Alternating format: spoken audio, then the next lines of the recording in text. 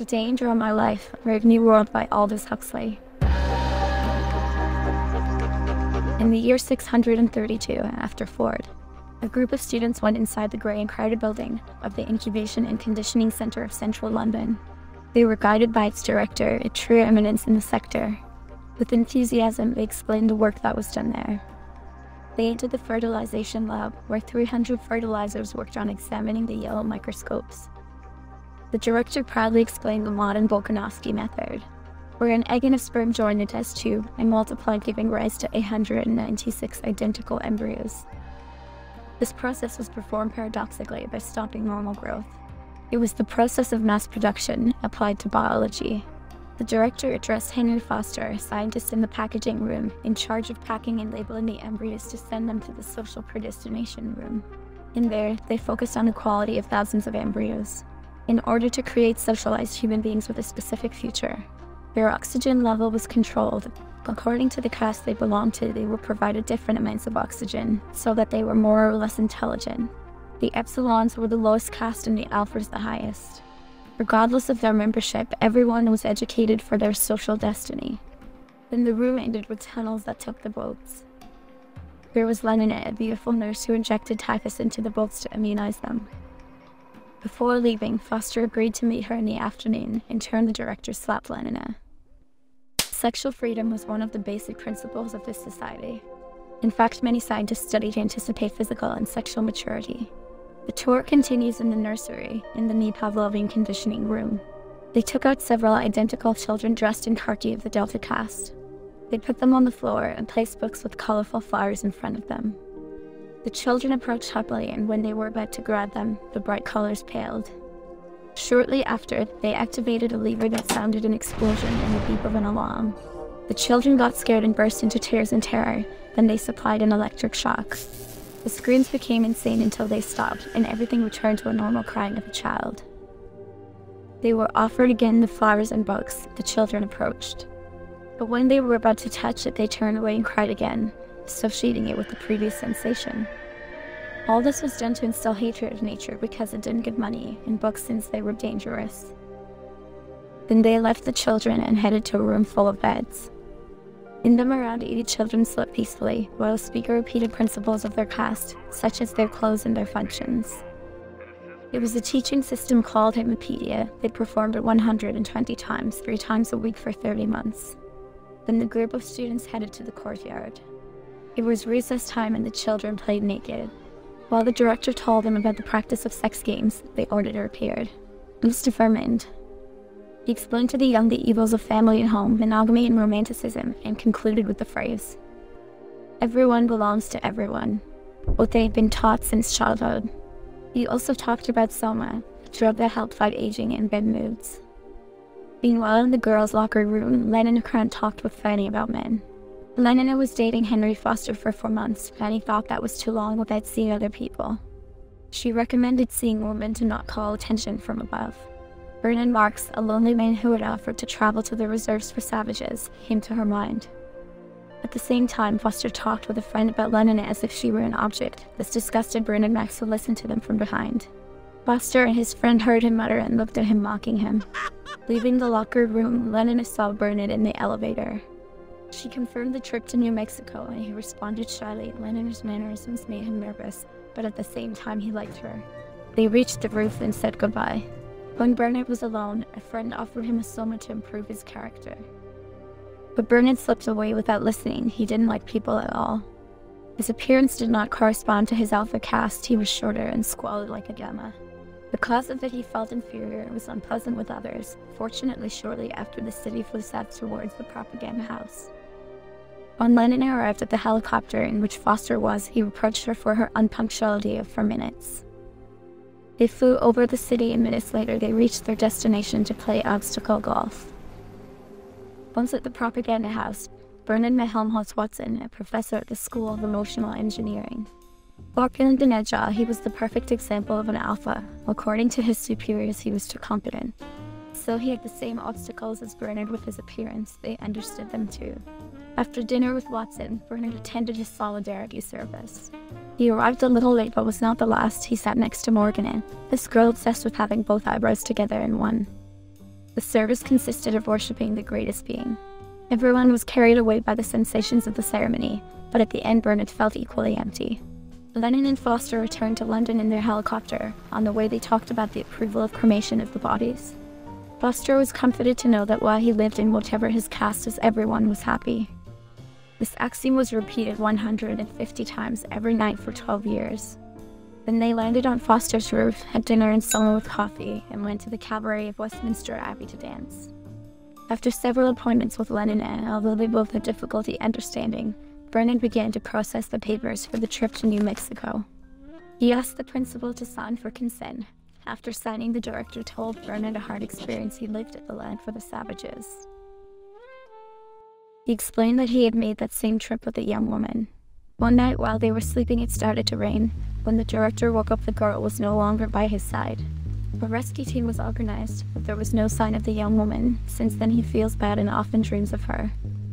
When the director realized that he had revealed that part of his past to Bernard, he was very ashamed and began to reproach him for his behavior with his colleagues.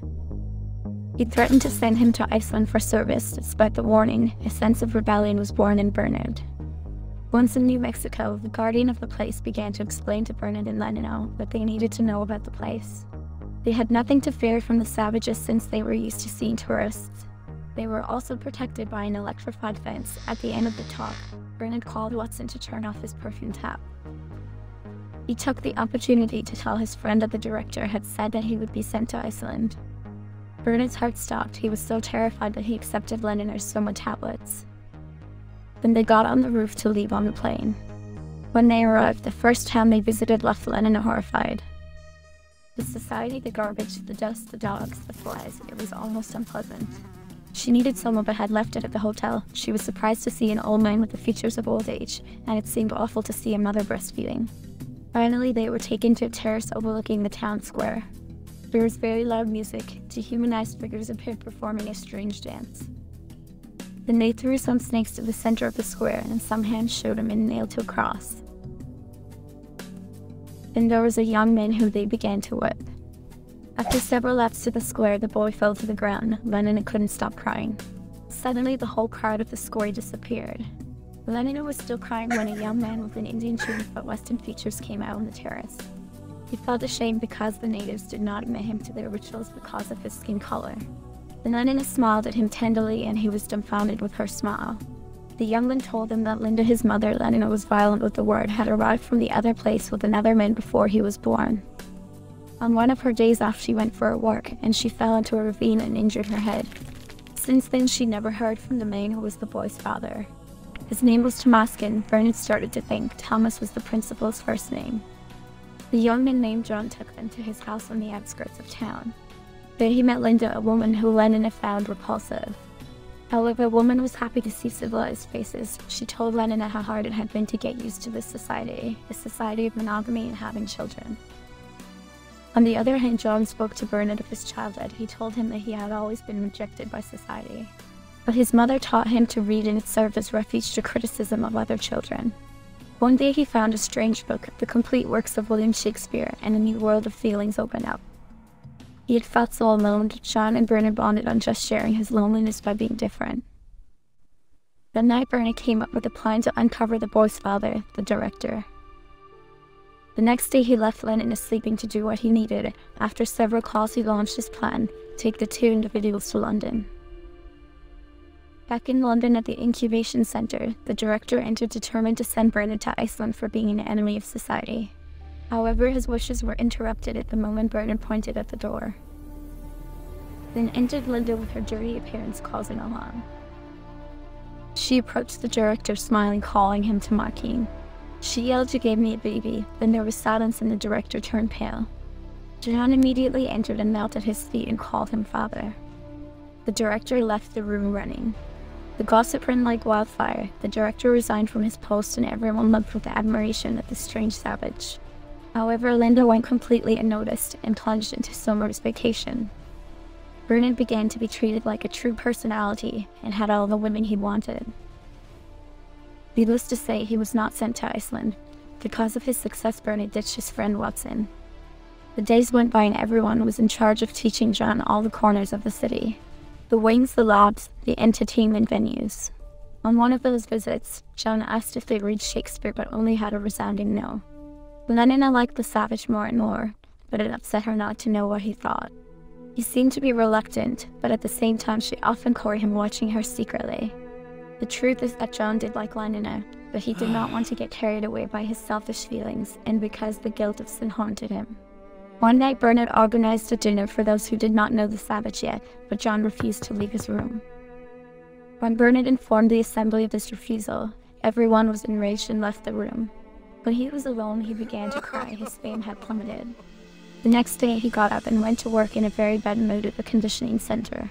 The false friends had disappeared, and his true friends like John and Watson reappeared.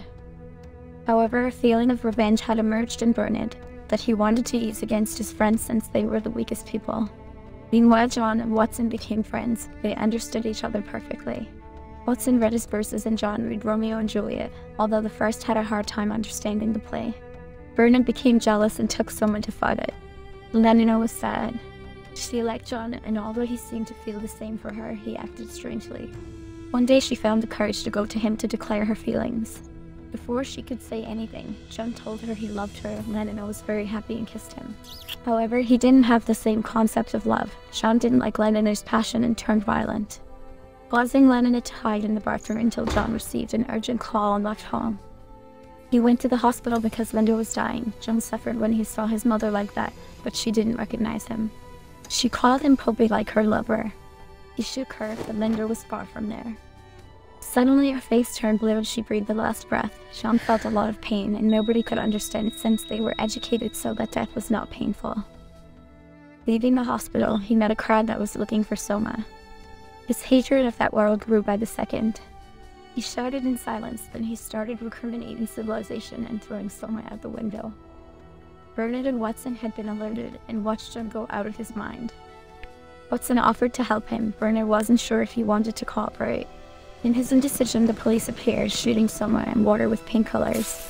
After a few minutes, everyone was relaxed and under the influence. Then the 3 detainees were taken to the auditor's office. Watson took it with humor, Bernard was distraught, and John agitated. Mr. Furman told them about the benefits of civilization. Control and ignorance, since they put it in danger, they were going to send them to an island. Bernard panicked and began to blame his friends. 3 workers took him. After a long conversation and once at home, John needed to purify himself. He made a mixture that caused vomiting. Bernard and Watson looked worried. Bernard apologized to John for his behavior and he accepted it. John really wanted to go with them. But they didn't let him because he was subject to experimentation, so John decided to become a hermit to live alone and perform his rituals of penance. Until one day he was discovered by 3 Delta peasants. The next day he was surrounded by reporters. And after attacking one of them, he was left alone for a while. Every time Lenin appeared in his mind, he whipped himself. One day, all his rituals were recorded and a movie was called The Savage of Surrey. This brought thousands of curious people. Overwhelmed, John saw among many people a familiar smile. Lenin, he went to her and to the surprise of the young woman, began to attack her. The crowd shouted excitedly until the show was over and all the helicopters disappeared. The next day, more people came, but there was no sign of the savage. They entered the hermitage, and in the background they saw feet hanging in circles in the air.